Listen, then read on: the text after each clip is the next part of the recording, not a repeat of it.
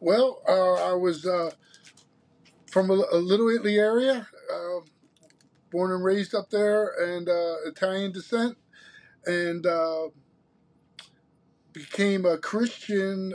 Even though I heard all that growing up, I never had a real relationship with Jesus. And in June of 1989, I was working on a masonry job. I was labor, and there was an evangelist that worked that job. And he had been speaking to me for years, but this one day I had just gotten married, and I had my first thought from the Holy Spirit. I said to this evangelist, which is his name is Greg LaFasia, which is an outstanding evangelist. He was, continued to share Christ with all of us. And then one day I just said, "Hey, I don't think you can be married today without the Lord." And he said, "Would you like to accept the Lord?" And so I always tell people, I didn't get the red carpet.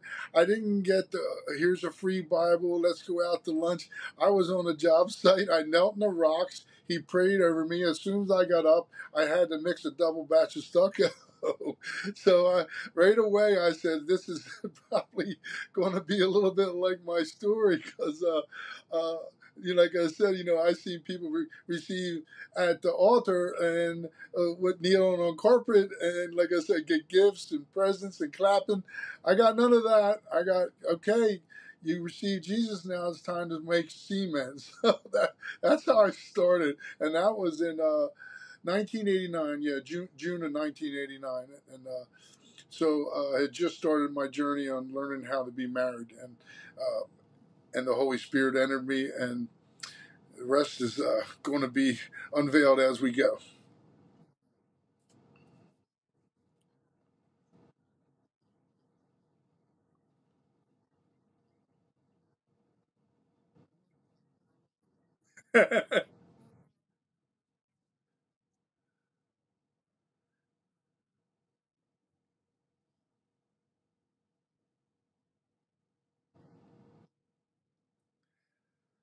Well, in 2006, the Lord put a unquenchable fire inside of me to go to the bikers with the love and compassion that He had shown me. And I was associate pastor at a church at that time, and I had been with the church about 7 years, and so I was very excited. And I went to the leaders, and I understand that it just wasn't their cup of tea. So they basically said, this is not what we're looking for here. So, God had already made the decision. And broken and rejected, I left with no plan and no money. And I was riding an old shovelhead at the time, which is an old Harley. And that would belong to my friend that was killed in a motorcycle accident in 2004. And right away, the purchase of that bike, well, I had no money, and I really wanted the bike, and it was made possible by an outlaw motorcycle club that financed it for me. So God was already in work, because I haven't had to go to their clubhouse slash bar and make my payments every Friday, and then Sunday I was at the pulpit. So it was a little bit comical, really, but that's where God was already working, because it was financed by an outlaw motorcycle club who thought, yeah, we'd like to see you have that bike also. So where the church rejected me and broke me, and I think there's a lot of us out there that have been hurt and rejected by the church. And these guys, they accepted and they loved on me, and God was in the midst. And I was riding around aimlessly and feeling the bandit, and I noticed a truck had been following me for several blocks. And after a few turns, I caught a light, and the truck pulled up next to me, and was yet another member of uh, an outlaw motorcycle club. And he asked me what was going on in my life, and I told him exactly what I just told you guys. And what he said next was sent chills. I had goosebumps all over my body. I could barely ride home, because after listening to my story, he looked at me and he said, and this is a member of an outlaw motorcycle club, a high-ranking officer, and he said to me, "You'll do more on those two wheels you would have ever done at that church." And I knew God had just spoke to me. You just know. Like I said, the goosebumps. I was like, boy, that's amazing that God, used this man to speak these words into my life, and I knew what was ahead of me, somewhat. um, I joined what we call the Christian Motorcycle Association that year, and my wife and I were very effective in the motorcycle world. The Christian Motorcycle Association is huge. It's probably 150,000 members, and they're nationwide and they're international. They're all over. But I became a member, and my wife and I, like I said, we started reaching many, restoring marriages, hospital visits, weddings, and funerals, accompanied by prayer. And now it's 2015, and we met with a couple that rode, and they heard of our ministry, and so we went out to dinner with them. This is the night of the accident. So they told us that we need to be prayed up because of how many people we were reaching and touching, and the difference, just a whole different ministry than any that I had come across, because we received grace right away from the 1% world, which is very closed. They're very selective about who they let near and why. And but they knew I was sincere, and I continued to show that love and compassion. So now, where was I then? Okay, so I take notes because my mind is not as sharp as it used to be. But it was a Sunday evening, November 8, 2015, just a few miles from where Mark's accident was. It was rut season, which that means the deer are chasing the females, and that's how they continue on reproducing and things like that. So they're wild. They're just chasing now. So we made the turn on the Route 9, and we had groceries in the back seat, and we're talking about how we need to pray protection, how the things that woman said to us. And I said, okay. So we stopped and we prayed, and there was a deer already dead right there as we made the turn. And so we just went a little further down the road after praying protection, and this buck came right through the windshield, out of a ditch. I never saw him, and kicking and just smashing, tore the car up to her, but kicked her in her head, and she immediately became blind. Still had some sort of a pulse, but not much. So I was dialing 911 and steering what was left of that car down to the Delaware City firehouse. And then when she was in the car, I saw her lift herself up to get another breath of air. And it reminded me of what Jesus did on the cross. If you remember, he had to push off to get a breath of air, and she did that exact thing, and then gave up her spirit. And 30 years was over that fast. And but remember back when I said we prayed for protection, I believe that we were both protected that day. Me physically, but her differently. And I find that in Isaiah 57:1, it brought me a lot of comfort and understanding that I didn't have, that the righteous perish, and no one ponders it in his heart, that devout men are taken away, or women in this case, and no one understands the righteous are taken away to be spared from evil. So I really believe there was something coming down the road that was far worse than what we had experienced that day, because she was taken quickly. I don't believe she felt any pain.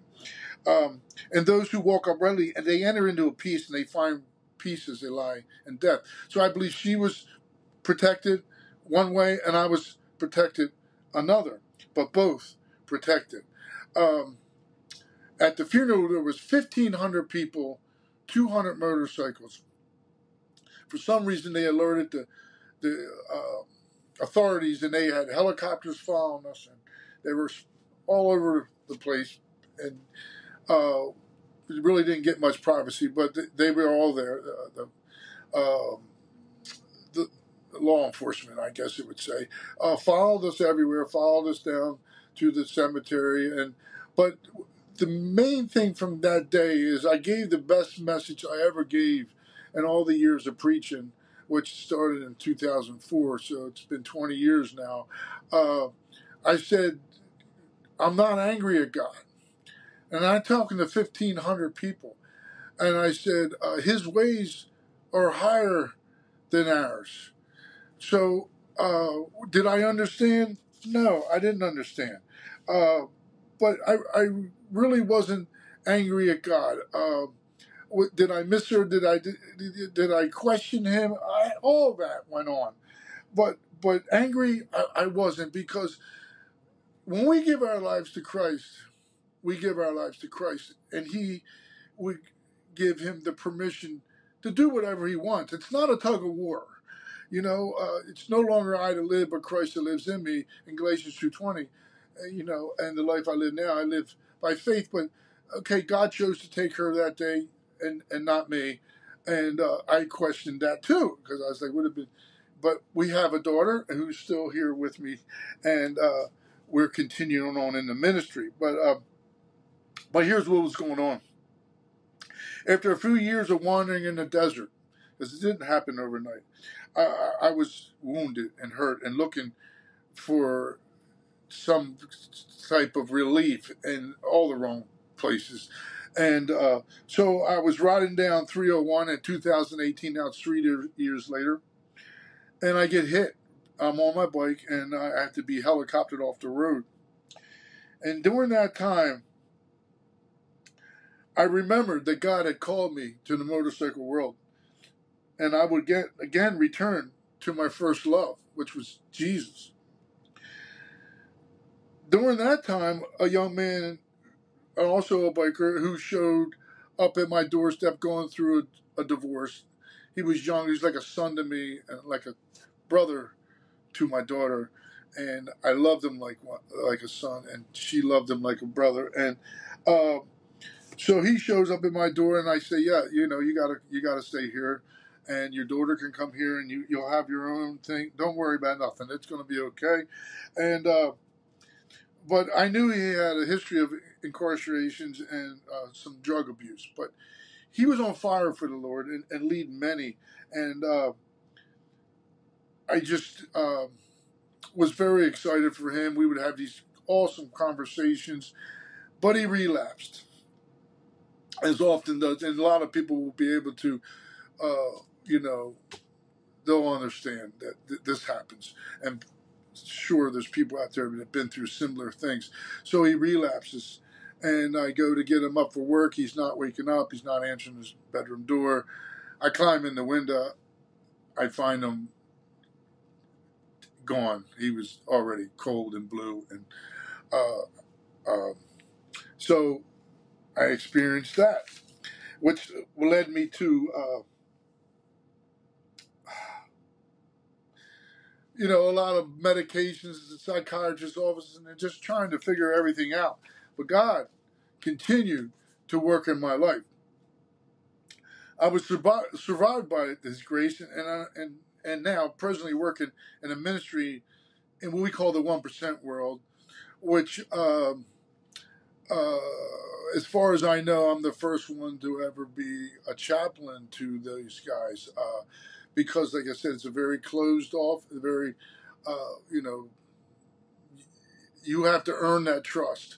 And I continue to love on them with the compassion and love that God had showed me, and currently working in that ministry. I do the funerals, which we lose a lot, and for motorcycle accidents and such, and lifestyles, and but I'm able to move freely and all that, and wearing my Christian patch, which is, they accept me just like I am, and I get opportunities to share the gospel where most would never even be allowed on the property.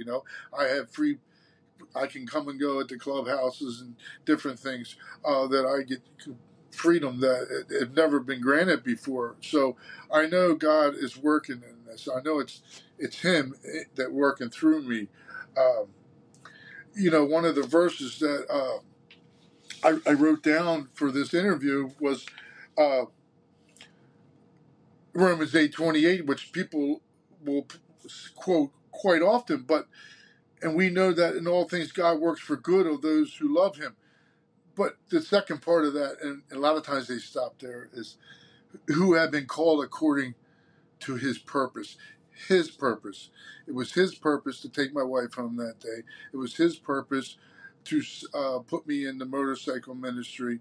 It was His purpose that people will be reached with the gospel of Jesus Christ that would never otherwise have that opportunity that I'm aware of. So I consider really that all our present sufferings are not worth comparing with the glory that will be revealed in us. But I prayed earnestly, God, take this pain away from me. And I'm getting emotional because we had been, like I said, together 30 years and faithfully just loved each other. And not without trials and struggles, but the Lord had brought us together. So when I prayed for God to take away that pain, He said, no. And I said, no, that still small voice when God speaks to you. He said, it's out of that pain. And I know you guys will understand that these messages are birthed. So now I'm not going to take it away. I'm going to use it for the further advance of the gospel of Jesus Christ and for His glory. So, I'm, able to comfort a lot and bring a lot of relief to others. But for me, God has chosen to not take it away, but to use it in that way. And when I said what I said about I'm not angry at God, and I know you two will completely understand this. Uh,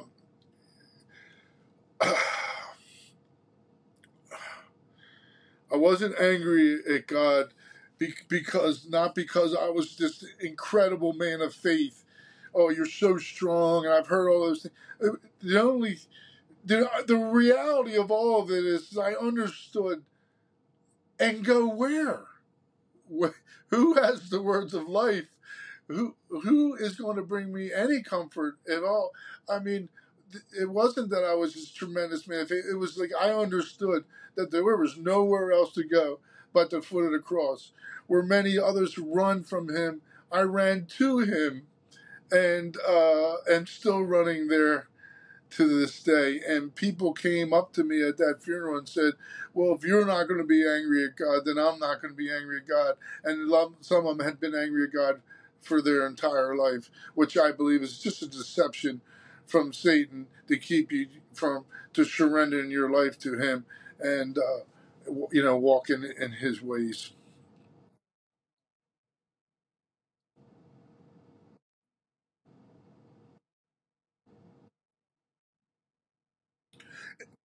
It was November 8th, 2015.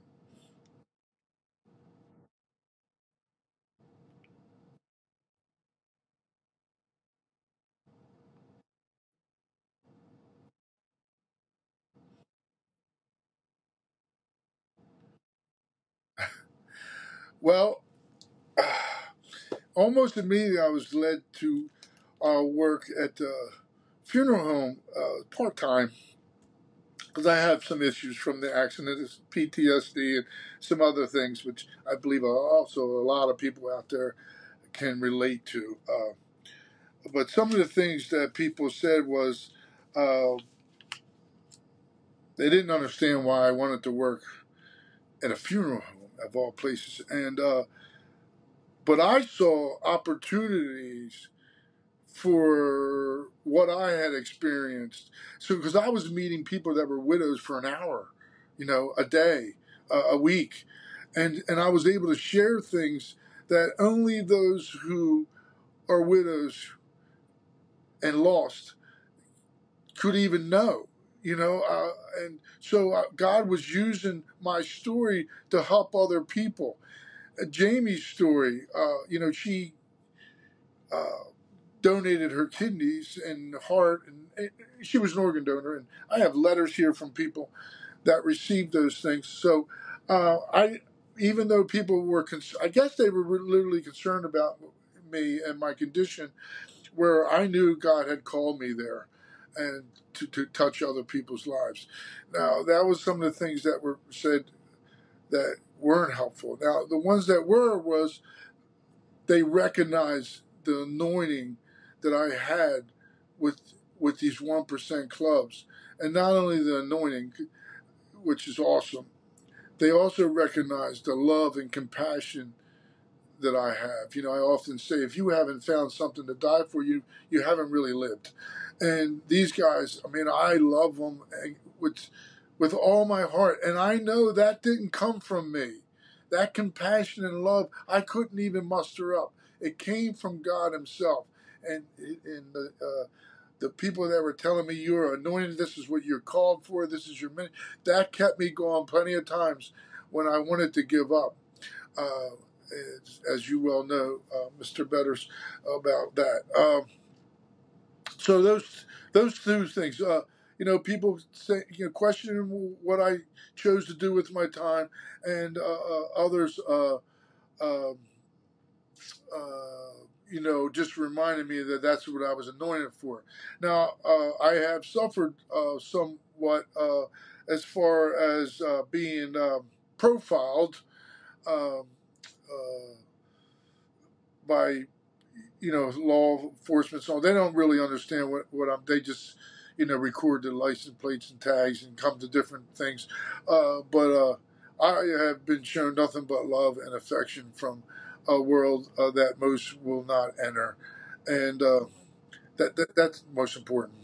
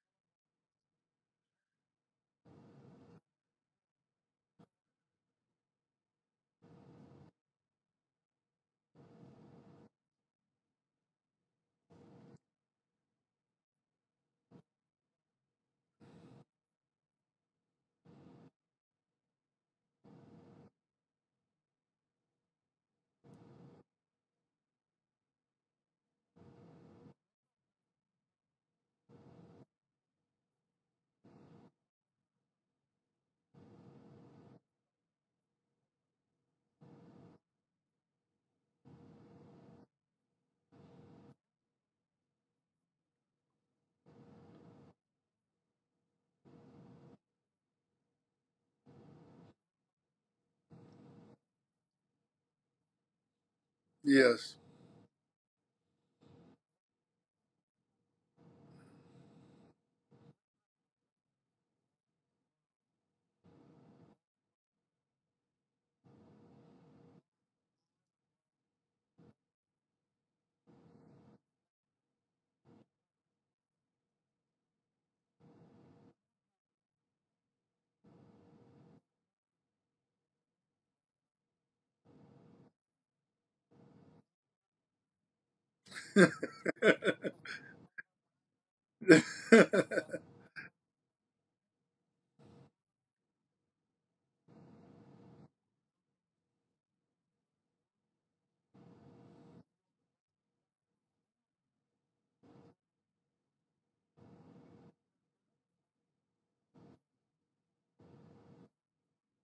Amen.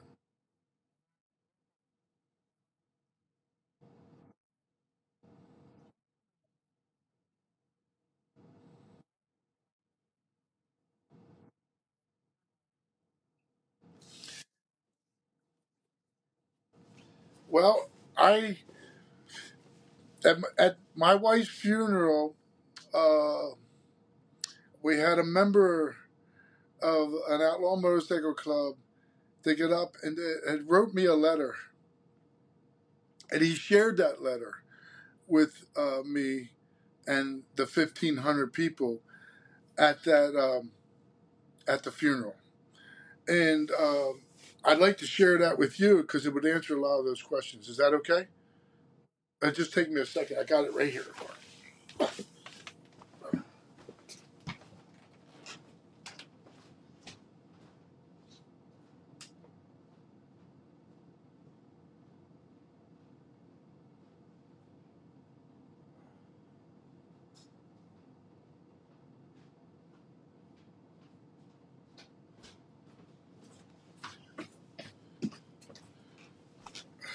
Okay, guys, this is what this leader of a motorcycle club got up and read in front of 1,500 people with his outlaw stuff on at the altar of the church. And this is what he wrote. I'm so sorry to hear about your loss.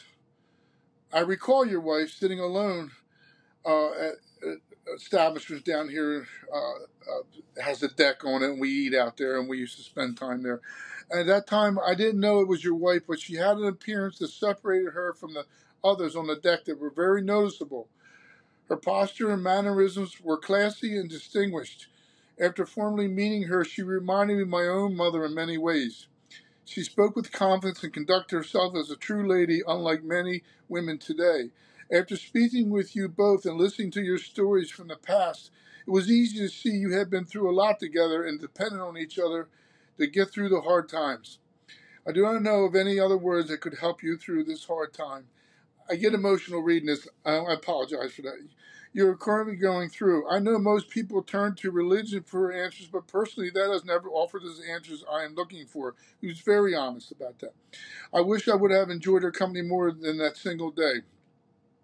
But for some reason, I will not have the privilege. In addition to offer my condolences, I want you to know the impact you had on my life. You are single handedly the most positive person I've ever met. You see the good and in the bad and maintain hope that even the worst people can do good with their lives. I've never known you to pass judgment on anyone, nor thought any less of them for their views.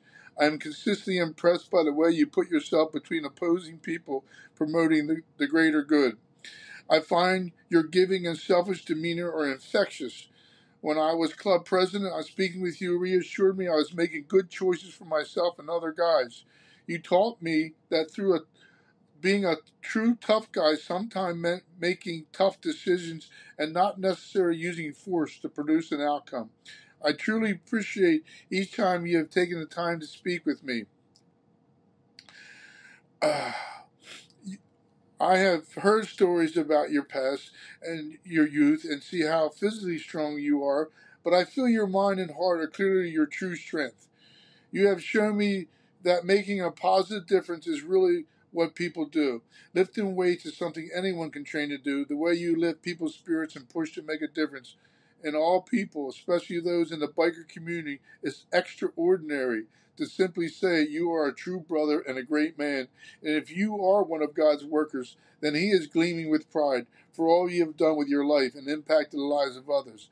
I know you are hurting now, but know you are in my thoughts and in all our lives you have made better. Please do not hesitate to call on me or my family if anything you need. Yes, it's in a frame. It's in a frame.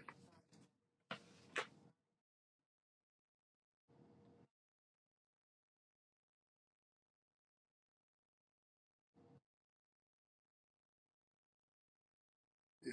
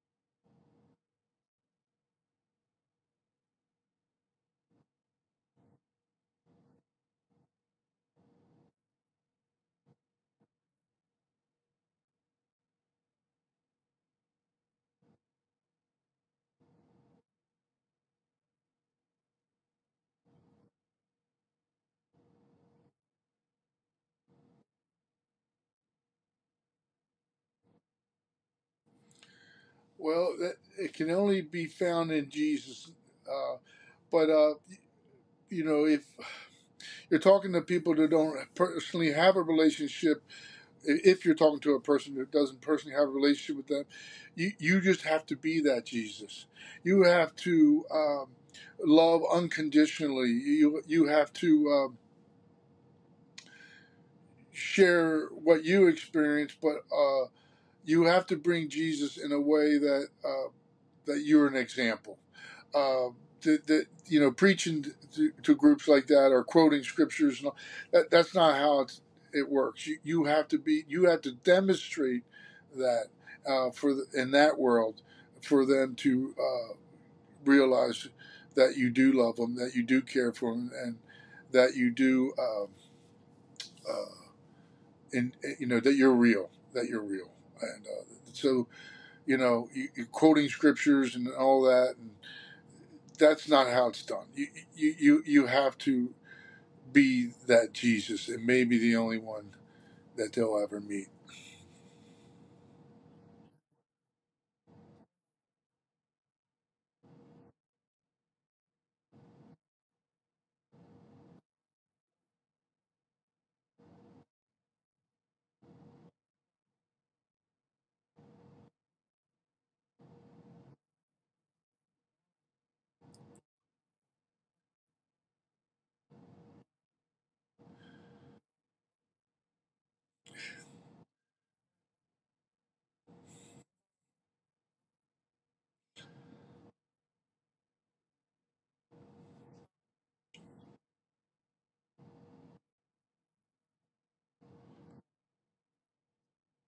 Yeah.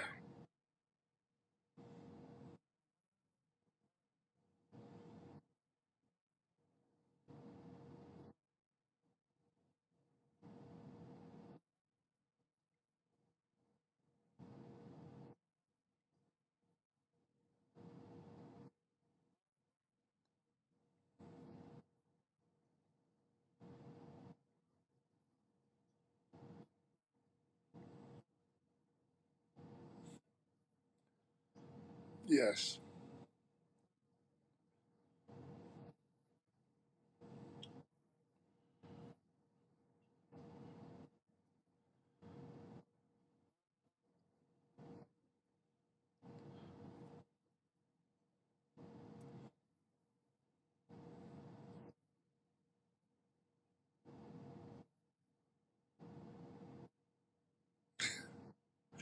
Yes. Yes.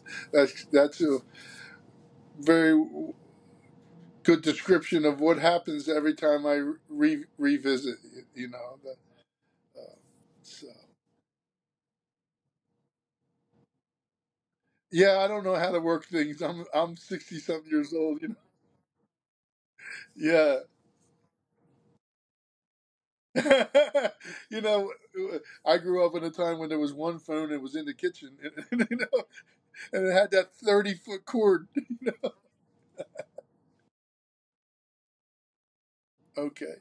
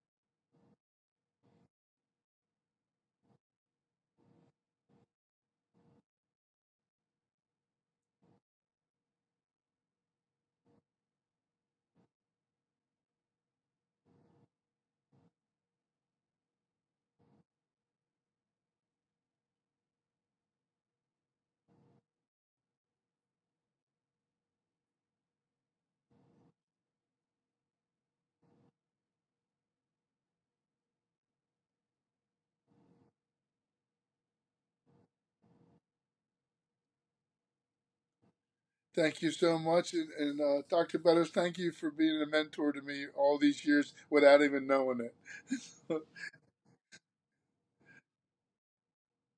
Okay.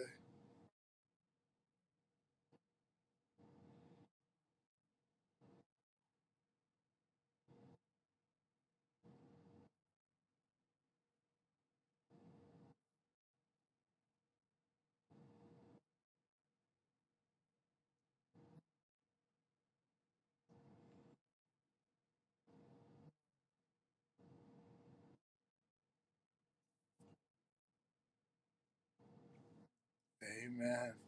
Thank you, guys.